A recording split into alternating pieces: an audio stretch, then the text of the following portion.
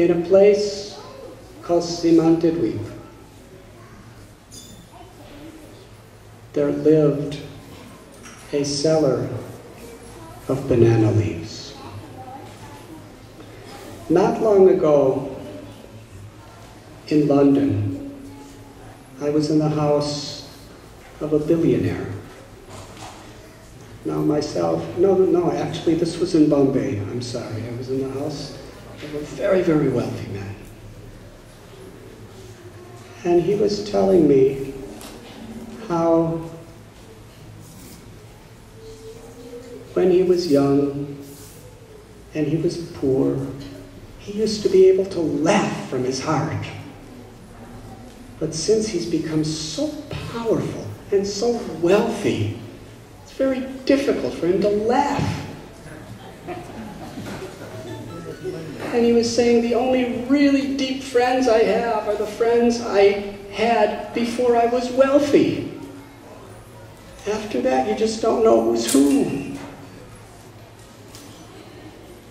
And then his wife, she chimed in that when I was a little girl, I lived in a simple village in India, and I was so happy. Everything was so simple and nice. Now everything's so complicated. And they said, Swamiji, can you tell us a story that will give us some inspiration on what's really important in life? So I thought back of just a couple weeks before. I was in a village called Simantidweep in West Bengal of India. And I remember there were people working in rice paddies, plowing with oxen, ladies picking up cow dung and making it into paddies and putting it on their heads in straw baskets, and others carrying water on their heads.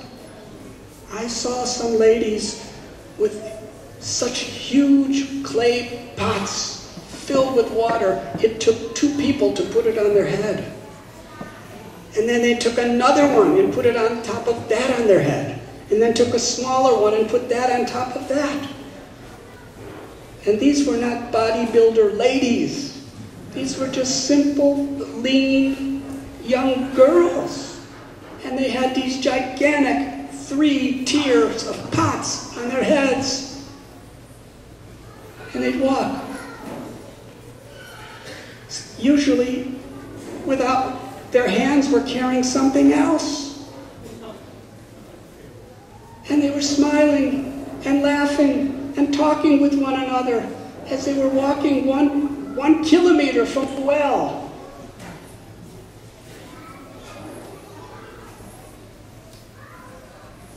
They were focused. It was the art of balancing. If we really know how to balance things, it's unbelievable what we can do. But when we're off balance, everything in our life becomes messy.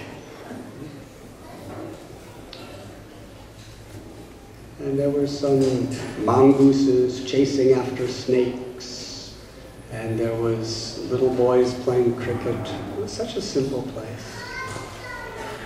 And there was one little shrine.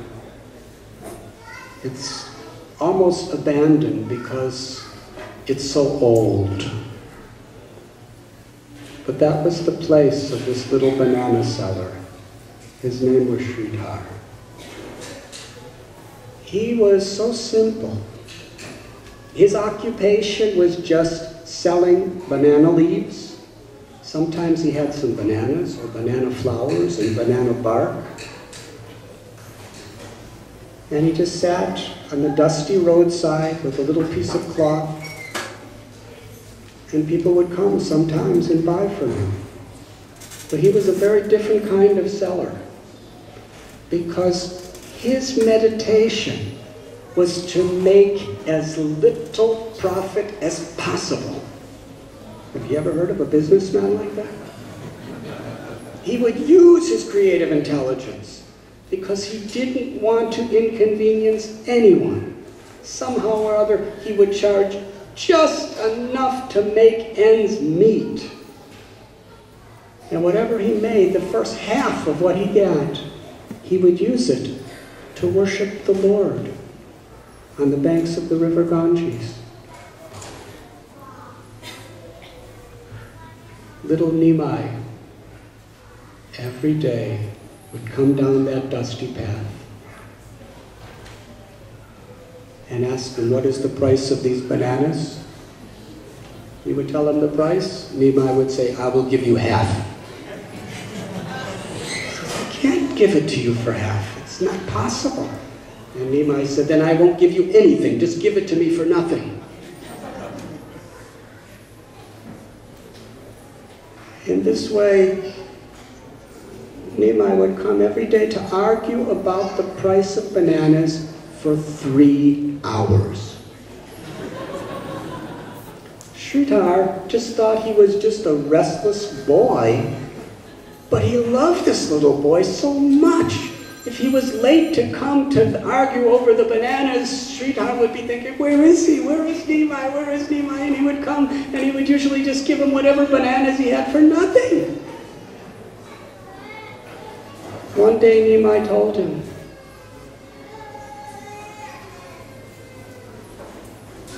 why are you worshiping Krishna?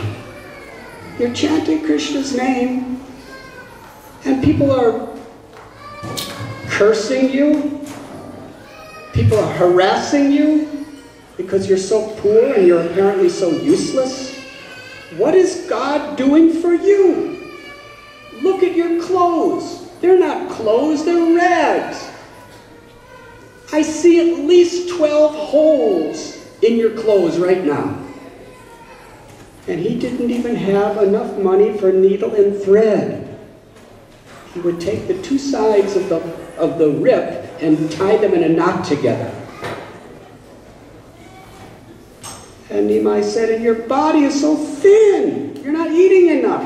And look at your house. It's a straw hut with a leaky roof. And you have no furniture. All I see is one old iron dented pot that is so useless that you carry water in and use for whatever purposes you need. Even the most desperate thief in the world would not cast his eyes on that useless pot.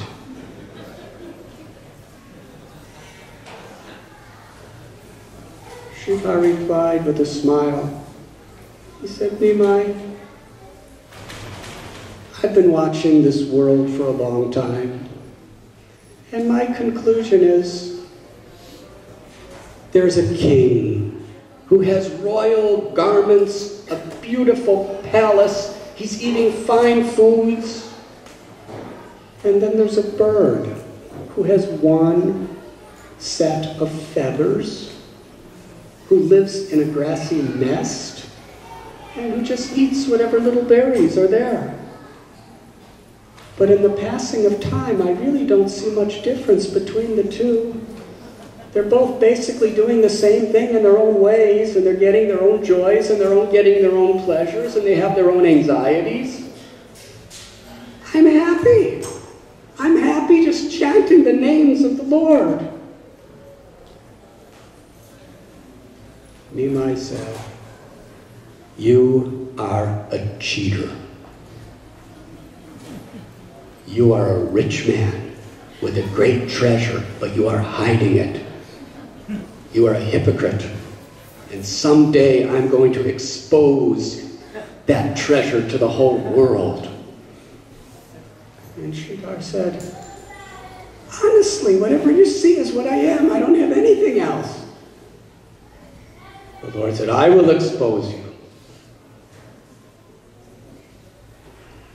And he said, now give me your bananas. For nothing. And Shreedhar said, please don't hit me. Whatever makes you happy, take my bananas. Years later, the Lord, to his most intimate associates, revealed his divinity. And one night, he was fulfilling whatever desire his most loving devotees had. To one Murari Gupta, who was a devotee of Lord Ram, he revealed the form of Ram and blessed him by fulfilling whatever he wanted. To Haridas Thakur, he revealed his form of Krishna and blessed him by fulfilling his desires. Then he called for Shreedhar. Even the people there didn't know who Shreedhar was. He was so unknown. In fact, nobody in town knew that was his name. They just called him Kolavecha, the banana seller. They said, where do we find this Shreedhar? He said, just go to this side of the town. It's the middle of the night, and just listen for someone who's chanting God's names all night long, and then you'll find him. And they brought him back. And the Lord revealed his divine form of Krishna Balaram to Shreedhar. And then he said to Shreedhar, ask for any benediction. I will give you anything and everything you want. Shreedhar said, my Lord,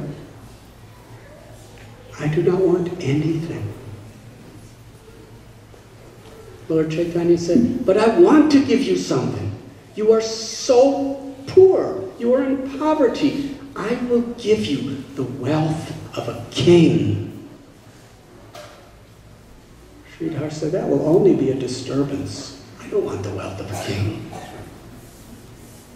The Lord said, then I will give you the 8 yogic mystic cities where you can perform supernatural miracles.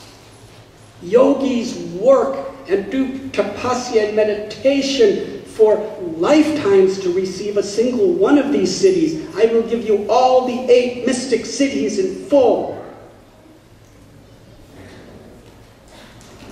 Shreedhar said, that will just agitate my mind. I don't want mystic cities. The Lord said, ask for something. I will give you mukti. I will give you liberation. No more birth, no more death, no more suffering. Total, complete, eternal peace. Shreedhar said, don't tempt me with such things. I don't want mukti. The Lord said, please ask for something.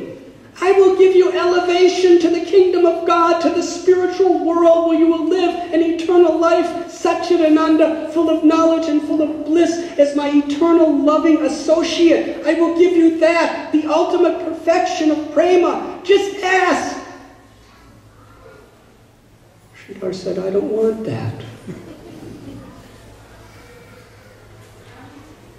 The Lord said, but I want to give you something. For my sake, ask for something, please. Shreedhar said, if it pleases you, my Lord, you could give me one thing.